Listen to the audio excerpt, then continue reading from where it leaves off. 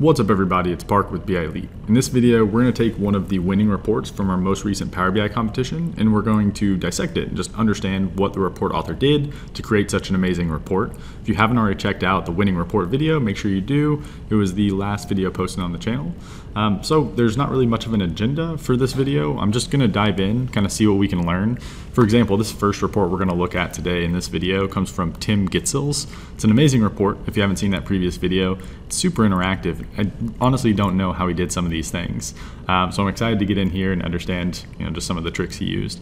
Firstly, if you want to get in touch with Tim, since he does such amazing work, make sure you check out his links down here in the bottom left. Also, if you want to download this PBIX, you can as well. The link will be down in the description.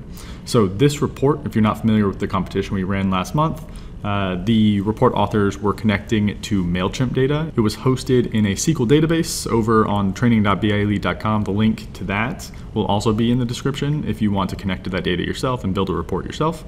But yeah, with that, let's go ahead and dive in. Like I said, no agenda, but I'm probably going to start with the visual items here because it's super cool.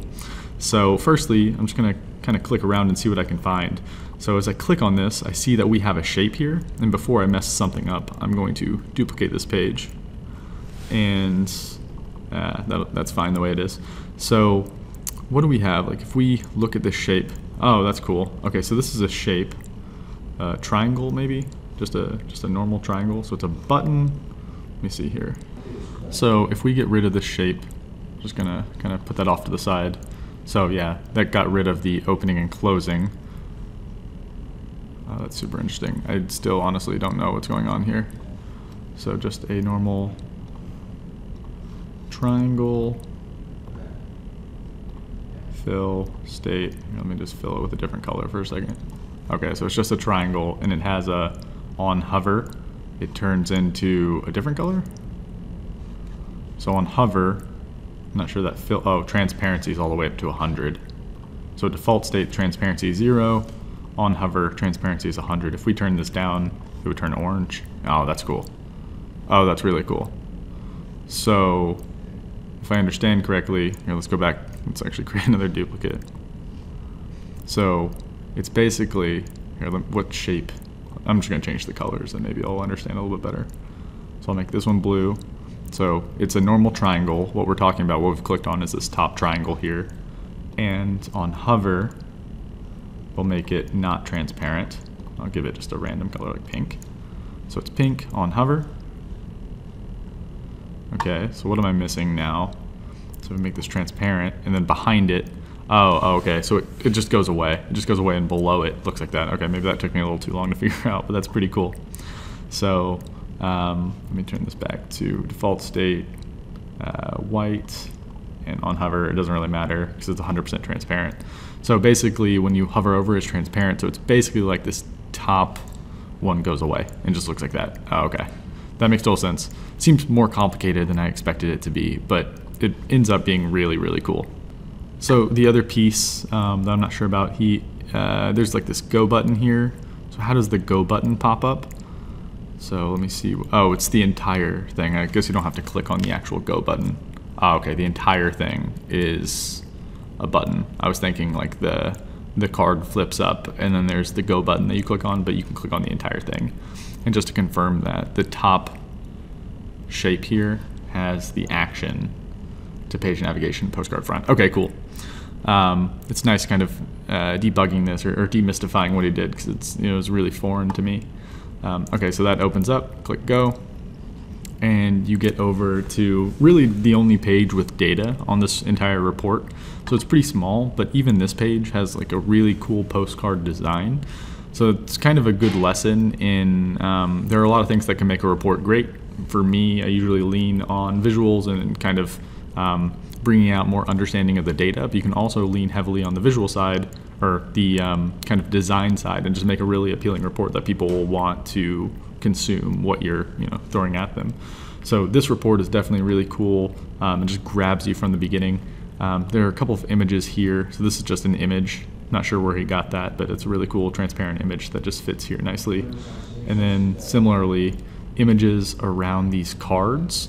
So this is just a little postcard kind of box here or not postcard, a little stamp to go around the KPIs or the cards. So that's cool. And one other thing that was on both tabs is page background is yellow, and then everything else, here, before I mess that up as well. So page background is yellow on all pages, and just everything he kind of put together within just a little visual here. Is this a group as well? Let's see, selection.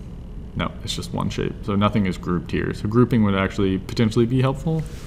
And actually might get rid of the hover effect, so I'm not sure if grouping would be good, but let's see what else, if there's anything else here. Just the latest refresh timestamp. Okay, so that's it as far as I guess the tricks of the visual. Everything else seems to be pretty normal here. So I guess now we can talk about maybe some of the choices he used for visuals. Well, firstly, the font. The font is very interesting. It's kind of like a TypeScript, like a typewriter kind of font. If we were to come to here, where would we see that? Let's see if we can see it on our title or so. So it is the Courier New font, and okay, so that is available out of the box in Power BI. I was thinking that might just be from a theme file or something, but I'm probably going to start using this font. It's a really cool one. So 3 visuals on the page. One, I guess you need kind of an understanding of the data in order to really take these visuals in. This is email marketing data coming from MailChimp. People subscribe to my mailing lists through a couple different ways, and I'll send them emails with new Power BI tips and tricks. If you want to join that mailing list, make sure you check out bielite.com/blog. But this first visual here is showing my list growth over time. So I have multiple different emailing lists. The ones, or the 2 that most people will be familiar with, are the BI Elite audience. Basically, if you sign up for the blog and you want email tricks, you can sign up there like I just told you. And also the training audience. So if you sign up for our BI Elite training, you're added to the emailing list there, so that we can send you relevant info about the training.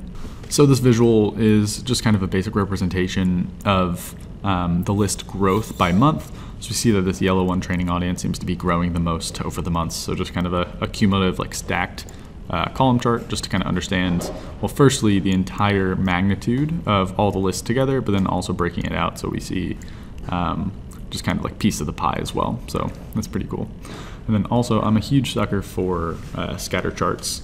So this scatter chart is showing us the click versus open rates by campaign, which is interesting because something like this live training kind of outlier here. So I had sent an email to my live training audience, people who had signed up or really submitted a survey response for our BI Elite training, live training offerings. And we see that a lot of people opened it and also clicked when I sent them an email campaign about one of the upcoming live trainings. But for the most part, that's an outlier. For the most part, things kind of sit within the open rate around 30%, and click rate around 6 would probably be around average. So it's interesting to kind of be able to see the individual dots there. Not really feedback, but just one cool thing that you can do with scatter charts that not everyone's aware of is to add a play axis. So if you take something from, I gotta figure out where all these are from, dim campaign. So if you take, let's do, I'd like to create a new column here, just kind of mess with Tim's report here. You can add something to the play axis and kind of make it cycle through. So let me just do like a quick column here. So in our campaign date, we have date time sent. So I'm just going to create a quick like month start date, which I'm literally just going to call month start date. And kind of the quick and dirty easy way to do it is just date, year of our column, date time sent, month of that same date time sent column, and just 1 for the first of the month.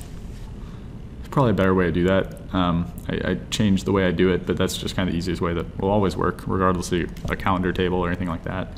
So if I take my new month start date, put that in play axis, it just makes it a little bit more interactive, and you can now click on this and kind of see over time the shifting bubbles.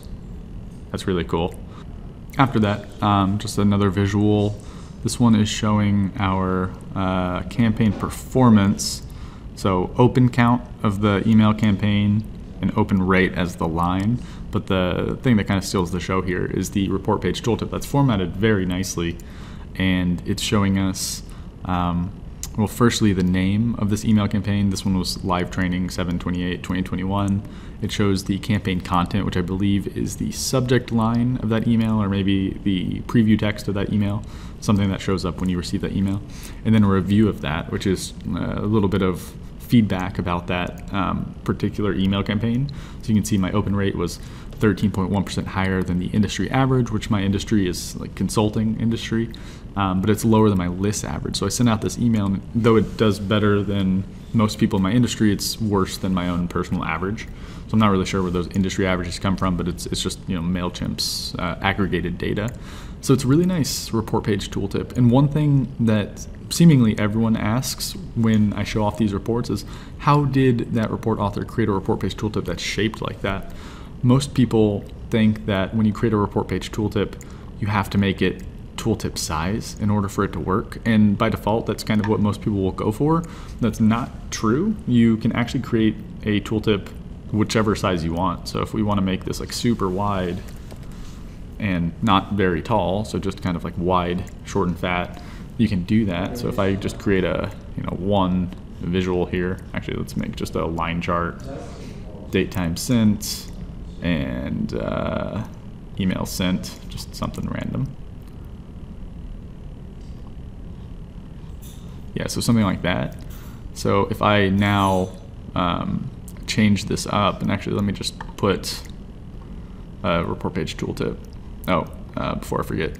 So on our page, make sure all you have to do to make it a tooltip is page information tooltip. So the tooltip option under page information is important. The page size is not important. So now when we come over and we add a report page tooltip to any visual, from tooltip, report page, and that's called page 1.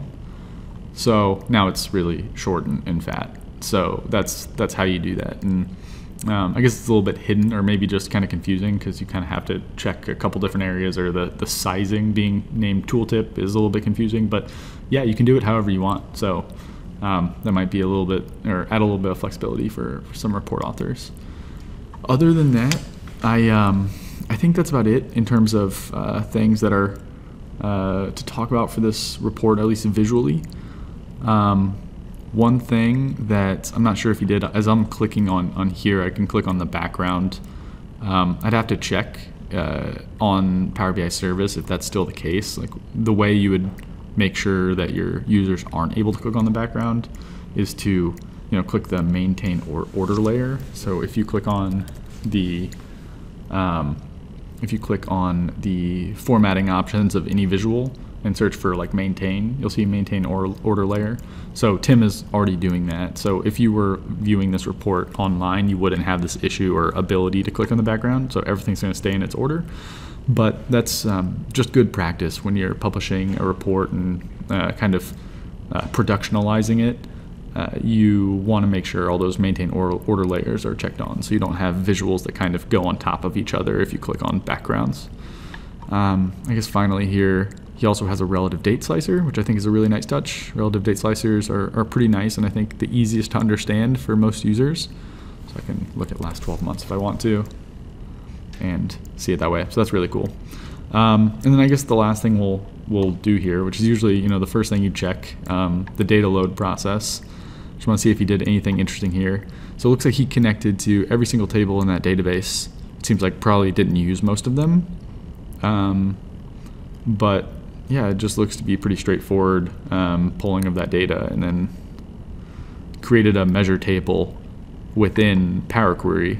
Interesting. So the way he did that is he just came to inner data and then clicked OK, and that'll create just an empty table. And then once his empty table was loaded in, he added his measures on here. That's one way to do it, and that's how I used to do it as well. One way that I do now that seems to look a little bit better if you're being super picky is I think fill CMark I think that's how you pronounce his last name. He posted this a while ago, and ever since, it's how I've been doing it. So you can create a measure table that has just the name measure without any spaces or anything. It looks really nicely and floats to the top of your tables here. And the way you do that is you come to modeling, new table. And it's kind of specific, but you have open and close brackets, space, measures, equals these little curly braces, and blank. So write that down. It's a little confusing until you remember it, but the space in front of measures makes it float to the top, but it doesn't actually show that space. So once that loads, we'll have measures. Oh, it's actually just under measure table because measures is after measure table. But, oh, that's interesting. Maybe there's a space in front of measures. I'm not entirely sure. Let's actually take a quick look.